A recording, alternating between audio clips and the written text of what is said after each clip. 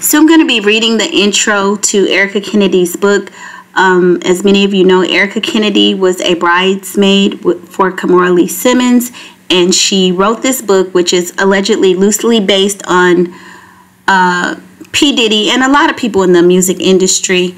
And about a decade or 10 years after, this book being published, she was found dead, and the circumstances surrounding her death are still a mystery today.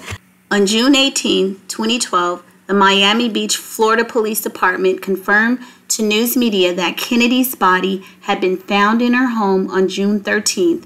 She was 42 years old. Kennedy's cause of death has never been publicly announced. Now that is strange. Here's the intro. Lamont sauntered into the grill room like he owned the place. "Mr. Jackson," the maitre d' greeted him warmly. "Mr. Green is waiting at your usual table." Lamont gifted him with a courteous half smile. Their usual table was the best one in the Midtown Manhattan restaurant where the power players converged. A dark-skinned man with an imposing build and a cocksure swagger, Lamont Jackson was not conventionally handsome. Rather, he had that well-groomed sheen particular to rich, image-conscious men. He cut a formidable swath as he strode through the room in his favorite biryani suit, chin up, acknowledging fellow members of the media elite with friendly nods, the masculine scent of his Bulgari cologne lingering in his wake. He derived a soul-deep satisfaction from being watched, being known. He felt their eyes upon him as he approached Irv Green, the 66-year-old chairman of Augusta Music, who had been ranked number 10 on last year's Entertainment Weekly Power 100. After his own record label had achieved its best year to date, Lamont had landed in the magazine's annual honorable mention spot at 100.5, an insult. He would have preferred not to have been mentioned at all. Lamont consulted his Patek Philippe as he slid into the booth. "Am I late?" Irv Green was a stickler for punctuality. It was something he and Lamont had in common. "No," Irv said cordially, not bothering to get up. "Right on time." They enjoyed a warm professional relationship. There was no need for formality, though if Lamont had arrived first, he would have instinctively stood to greet the music industry legend. They ordered lunch and made small talk until Irv finally addressed the unspoken topic hanging in the air. I'm just going to pause right there. From what these couple of paragraphs, this short portion here, I'm feeling this is Puffy, allegedly in my mind, and Clive Davis. I don't care what you say, 66, top record person. This is giving me the relationship that allegedly they had. Okay, so that's just me. You guys come. "So, it's true," he announced between bites of salmon. "Really?" Lamont attempted to sound surprised, even though rumors had been swirling for a month. "They want you out."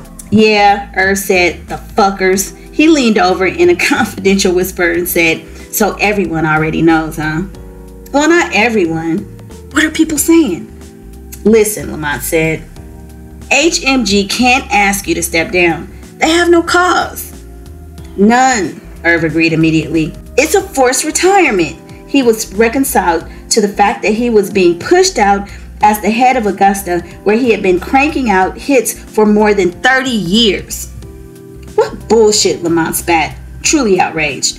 Even at 38 years old, as the CEO of Triple Large Entertainment, the hip-hop label he founded in a joint venture with Augusta, this is clearly Diddy and Clive Davis, in my opinion, Lamont was feeling the heat from younger moguls in training. "Bullshit it is," Irv sighed. "But we operate in a world that worships the young and exiles the old," he shrugged.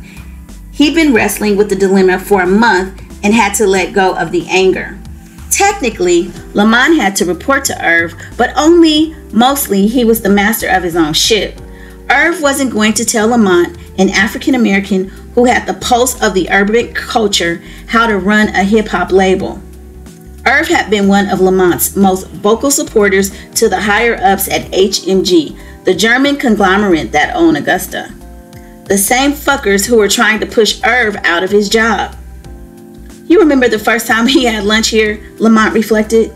9 years ago, when we were working out that joint venture. I remember like I remember it like it was yesterday. Irv said, you had on jeans that were too baggy, Air Jordans, a yellow hooded Morehouse sweatshirt, and you kept taking calls on a cell phone that was the size of a brick. I was embarrassed to be seen with you. Lamont didn't want to be reminded of that, but remember what you said to me that day. People were just starting to realize hip-hop wasn't a passing fad. I said the Germans at HMG were racist, and the only reason they wanted to get in bed with me was because green was the only color that could blind them to my own. Irv nodded, and I said, I'm a Jew from Carnegie. You think they like me better? To them, we're both niggers. Accept it and move on. They both chuckled at the recollection. It was the best advice I'd ever gotten, Lamont said. Still is. He'd learned so much from Irv. How to handle corporate politics, how to groom and break an artisan, even how to dress. Lamont looked at Irv now, casually attired in a white shirt, no tie, what was left of his dark brown hair elegantly slicked back. The shirt was so crisp, so sturdy, so blindly white, it almost had a celestial glow. Where did you even buy a shirt like that, and how much did it cost? You also said, Lamont continued, the trip down memory lane to massage Irv's ego, you make hit records. We all make money and everyone's happy. A thoughtful pause. You've been producing hits for 35 years, Irv. You've made them a lot of money. You're still at the top of your game. It's not right what they're trying to do. That's what everyone's saying. Irv smiled and raised his glass in appreciation. So what's next? Lamont asked casually. Self-serving to the bone, he was more curious about what the shakeup meant for him than his mentor. Golf's not my thing, Irv said. Might start my own label. I can write my own ticket. A differential, of course. And they're still deciding on my replacement. The pause was so pregnant, it was expecting triplets. Say it, Lamont silently urged. Say it. Irv Green looked across the table and smiled genuinely. If it were up to me, the job would be yours today. But I do know you're at the top of their list. Lamont leaned his considerable girth back on the leather banquet and pushed his plate of risotto away, taking a moment to compose himself so his deep baritone would not sound too eager in reply. He felt like jumping up in the packed dining room and shouting, I'm ready, but he only shifted slightly when he spoke. He sounded cool and calm. You know, I've been thinking of branching out, he said. Doing some R&B shit. I have some things in the works now. Wonderful, Irv enthused. That's what you need to do. Show the Nazis you're not a one-trick pony. Irv wiped his mouth with the cloth napkin. There's still a lot to be worked out before I leave. Everyone's going to be watching you, Monty. Show them what you got. Show them what you can do.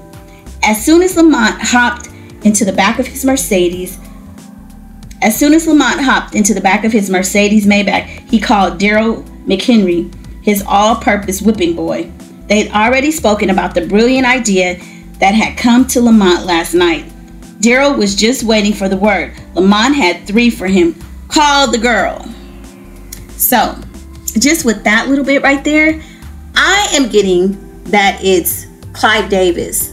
For one, we know that Clive Davis, I think his career started either in the late 60s, early 70s. So, given that this was written like probably in the 2000s, we know that this person had the person that Lamont, and so I'm assuming that Lamont is Diddy. So I'm just gonna say, when we're talking about Lamont, allegedly, and this is, you know, this is speculation, this is just what we're thinking, that Lamont is Puffy and the Irv is Clive Davis. Now, Lamont is black, we know that from this, and Clive Davis is Jewish. So just the banter between the two of them leads me to believe that is, I mean, really, the names are different, but the similarities are just uncanny. When you look at the history, I mean, Clive has been in the business 30 years, and that would have been about 30 years, you know, when this was written. He was at the top of his game, and if you guys remember, Clive Davis was actually ousted from one of his positions, but that was back in I don't have all my notes. I don't have my notes right here, but Clive Davis was fired from CBS Records in 1973 for allegedly using company funds to bankroll his son's bar mitzvah. Columbia Pictures then hired him to be a consultant for the company's Bell Records label. And then Davis took time out to write his memoirs, and then he founded his own record company, which was Arista Records in 1974. Now, if you go back and you read some of the old clips, newspaper clips, he was accused of not only using company funds for his son's bar mitzvah, but for other things, as well as assisting or funneling drugs to some of, you know, the artists. So, and he's been affiliated with a lot of artists that have died under his tenure, okay? Under his tutelage, I should say. So, I'm really feeling that this person is loosely based on Clive Davis. So jump in the comments and let me know what you think so far. If you think these two characters are based on Diddy and Clive Davis. And I'll see you on the next chapter. Bye.